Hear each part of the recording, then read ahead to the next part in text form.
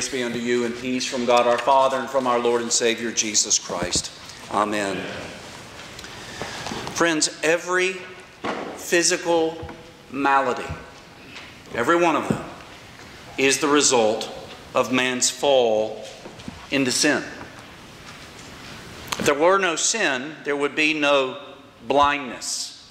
There would be no deafness. If there were no sin, there would be no funerals. No sin, there would be no graveyards. There would be no death. Thus, every physical malady has as its source, and thus has sin as its source, and thus every physical malady is pointing us to sin in its nature. Obviously, not all experience physical blindness, but we are in fact born spiritually blind, shrouded in darkness. We've already sung of that this morning. Thus, St. Paul describes his mission to the Gentiles as a mission to open their eyes and to what? Turn them from darkness to light. So too, not all experience physical deafness, but we are all born deaf to the Word of God. The Word of God to us when we are born is like listening to Charlie Brown's mother. Wah, wah, wah, wah, wah, wah, wah. We cannot decipher it. We're unable to discern its meaning. And thus the prophet Jeremiah laments, "Behold, the ears are closed, and they cannot listen. Behold, the word of the Lord has become a reproach to them, and they have no delight in it." So too, while those of us gathered here have not yet experienced physical death, we are still born spiritual stillborns, dead in our trespasses and our sins. And thus our Lord preaches, "An hour is coming now when the dead will hear the voice of the Son of God, and those will hear will live." It is true, of course, that physical maladies, to be blind or to be deaf or mute or lame, for example, often have no connection with a person's individual sins. Do you remember this? The disciples asked, they said, "Did this man or his parents sin that he should be born blind?" Our Lord answered, "Neither him nor his parents, but that the works of God may be manifest, may be displayed in him." Thus we have no need to search for any reason why the ruler's daughter in our gospel text died at such a young age, or why the woman who touched our Lord's robe suffered from a discharge of blood, doing so for so long. Yet we can, nonetheless, see an instantiation, meaning a pointing to sin and its nature. Sin has brought defilement. Sin has brought death. The woman with the flow of blood was unclean, and she was cut off from the temple. The woman who died was unclean, and she's cut off from the land of the living. These two women are connected, not only by proximity, but also by a number. Number 12. It's St. Luke who tells us that the girl who died was 12 years old. And St. Matthew tells us that the woman who suffered with the discharge of blood did so for 12 years. Now, the number 12 is usually connected with the 12 tribes. And there may be echoes here of Israel and Judah, sometimes depicted as women. Israel died. Judah was unclean. Regardless, in the physical maladies of these two women, we understand a much more deeper truth. God's people were spiritually unclean and spiritually dead. It is precisely women who are in view here, bearers of life, but yet are barren. One on account of a flow of blood, the other on account of being dead. And so if viewed from the angle of faith, it's difficult to discern here between the difference of faith and desperation. The ruler comes to Jesus only after his daughter has died. To whom else can he turn? Likewise, the woman with the flow of blood comes to Jesus, as St. Luke records, after she spent all that she had on other physicians. So perhaps desperation and faith are more closely connected than our noble pretenses would like to admit. You see, if Jesus were not your only hope, would you be here this morning?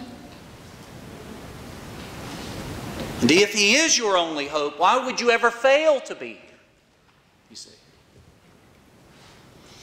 Not only does God's law serve as a mirror for us, revealing to us the true nature of our sins and our sinful condition, but even a mirror, like a real mirror, like a physical mirror, it serves as this same revealer of truth. I mean, why do you brush your teeth unless decay and rot lies within your very mouths? Why do you fret with lotions and makeup unless our skin itself speaks far too loudly of a fading vitality? Why do you despise graying hair and loss of it unless it portends to the fall and to the wintering of our bodies? My point is, not only is God's law a mirror revealing how we have not truly loved God with all of our hearts and our neighbors as ourselves, but even a mirror is a mirror of our fallen, sinful condition. Even nature itself testifies of our sins and betrays our futile attempts to cover and to hide. Again, is it desperation or faith that leads us to the Lord for help? Or is there any significant difference? Would that ruler have come to Jesus if his daughter had not died? Would that woman have come to Jesus if her flow of blood had been healed long, long, long, long ago? C.S. Lewis, he wrote this. He said, quote, "We can ignore even pleasure, but pain insists upon being attended to. God whispers to us in our pleasures, speaks in our conscience, and He shouts in our pains." And then he had this line, "Pain is God's megaphone to rouse a deaf world." No doubt pain as God's megaphone is a terrible instrument. It may lead to final and unrepentant rebellion, but it also gives the opportunity the bad man can have for amendment. It removes the veil. It plants the flag of truth within the fortress of our rebel souls. And might I add, pain is meant to lead us to our Lord Jesus. The decay and nature of our bodies is meant to lead us to the one in whom there is no decay. The dysfunction of our relationships is meant to lead us to the one in whom we may find true understanding and peace. So the test results or the diagnosis from the doctor's office, all the brushes with death, they're all meant to lead us to the one who is life. You've heard the adage, where there's smoke, there's fire. So too, where there's physical malady, there's spiritual malady. And thus we are driven to the one in whom there is forgiveness of sins, the one who rises before us, as the Old Testament says, with healing in His wings. Will He heal a temporal physical malady?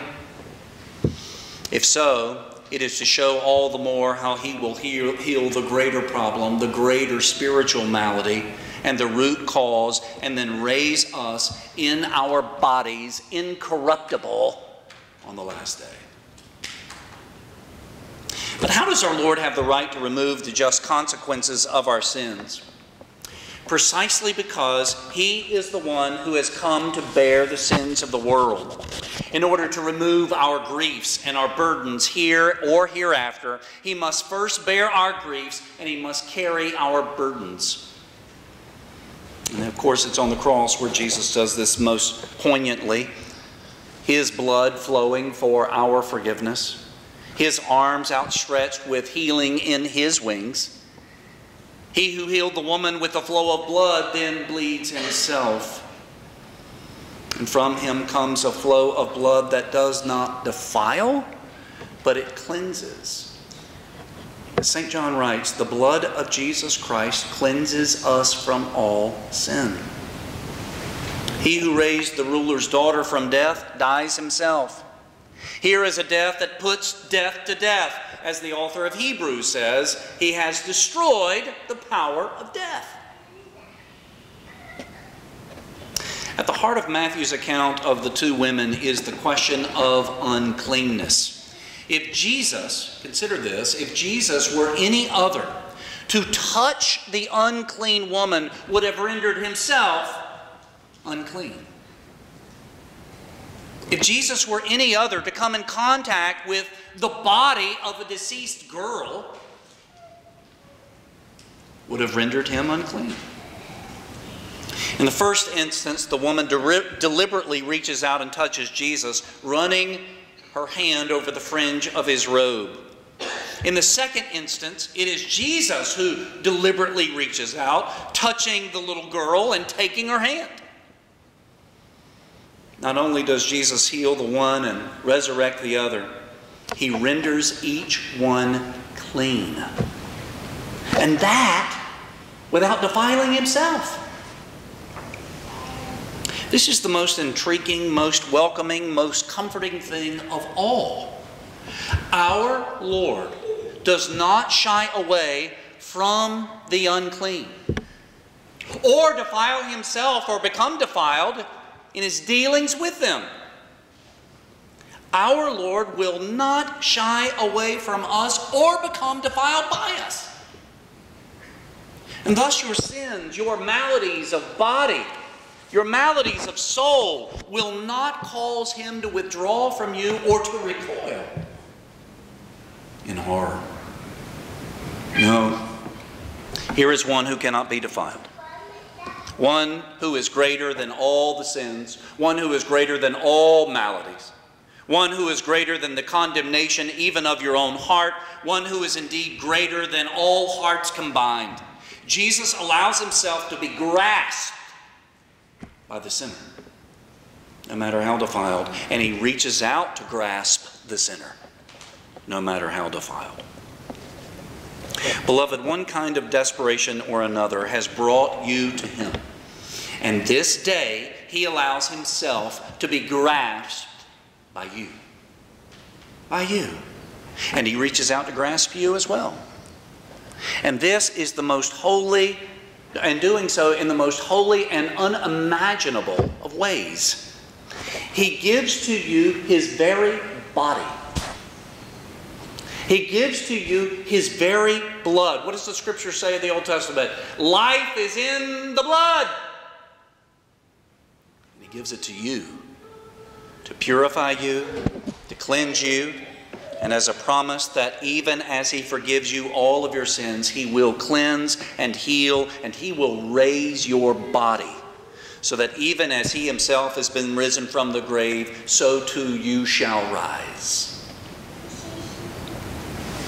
So no mirror of the law, no plain old everyday mirror will have the last word. That means no diagnosis, no pain, no alienation, and no loss. The last word belongs only to He who Himself is last and the first. And He says, take heart. Your faith has saved you. Rise from your grave and enter the joy of your Master. In the holy name of Jesus. Amen. And now may the peace of God, which passes all understanding, keep your hearts and your minds through Christ Jesus our Lord. Amen. We stand together.